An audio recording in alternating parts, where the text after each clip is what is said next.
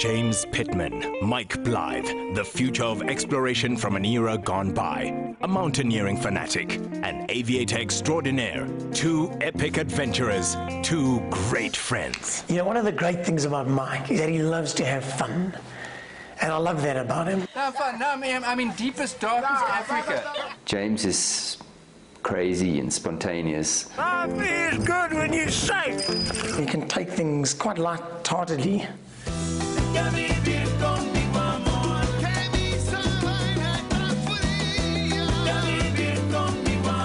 He's a little bit disorganized.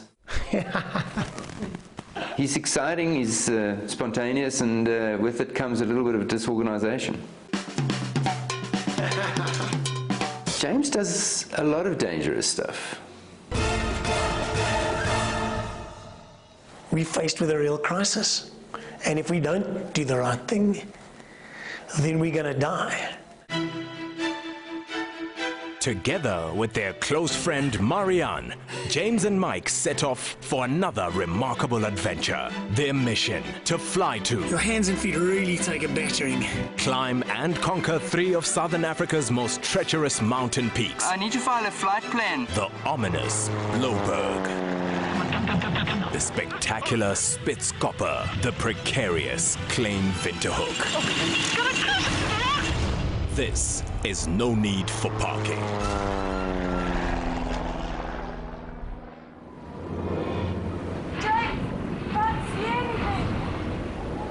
Hanging off that face, I know that Marianne can be killed.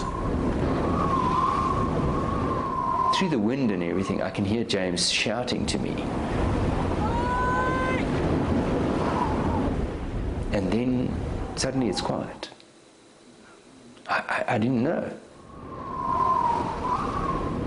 We were on our own, and we were either going to pull through or we weren't.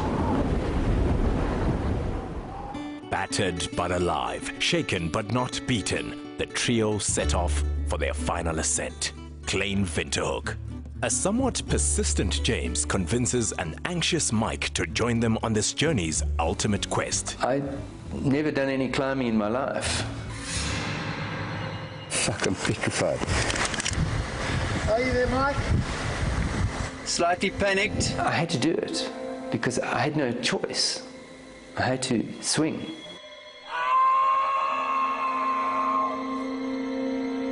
I really felt quite desperate for him at that moment, because I wouldn't have jumped off that ledge in a million years.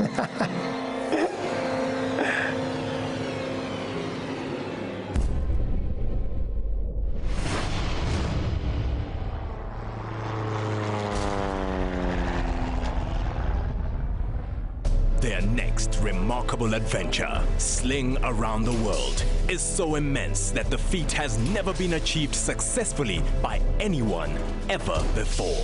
The ultimate is to fly right around the world. They will design, build, and fly their own plane in an outrageous attempt to circumnavigate the entire globe. Sling Around the World is unlike anything else I've ever done, really because of the scale.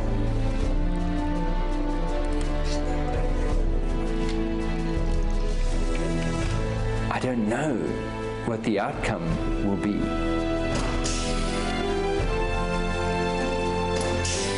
Something will come up somewhere. I know it because it's always like that. I certainly have thought about the possibility of death in the context of this trip. The big danger is flying across vast oceans. We have a handheld radio, we have flares. We're talking about more than 20 hours of flying at a time. We have a satellite locator beacon. We have a two-man life raft. As long as you don't lose your life, what the hell? It's an experience, you know. Go.